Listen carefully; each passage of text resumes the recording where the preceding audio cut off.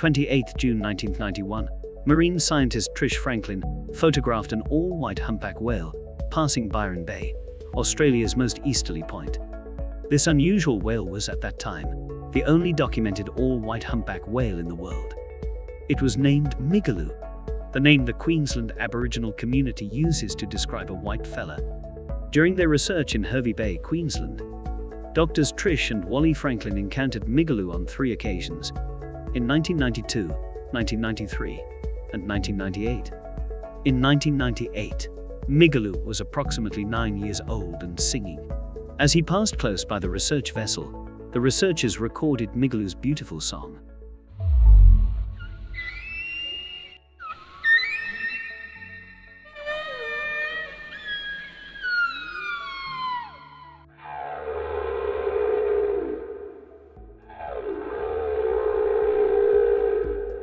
In 2004, Southern Cross University researcher Daniel Burns obtained a sloughed skin sample of Migaloo off Ballina, New South Wales, on his return journey to the Antarctic.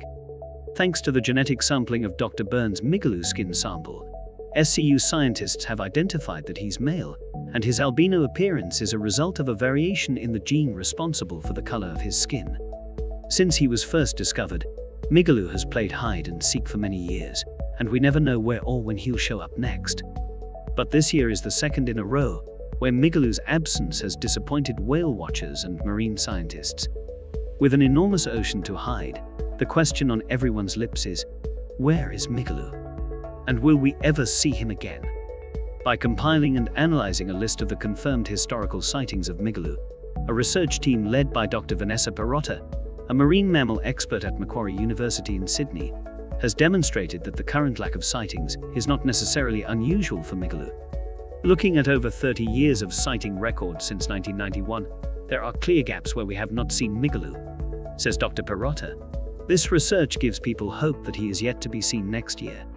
From past photographic and genetic evidence, we know Migaloo has also been seen in New Zealand waters, so the lack of sightings may be just because he's not in Australian waters. Migaloo is one of the world's most recognizable whales because he is entirely white.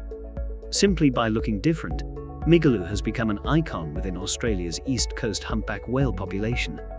Indeed, Migaloo has his own Twitter account with over 10,000 followers and a website where fans can lodge sightings and learn more about humpback whales. Migaloo is an intriguing character, says Dr. Wally Franklin. Trish and Wally Franklin, founders of the Oceania project, are pioneers of whale watching and truly legends within their field. Their research also records an entire relationship, a marriage, children, love, and devotion to science. And we've loved every second of it. Thank you for watching, and don't forget to subscribe.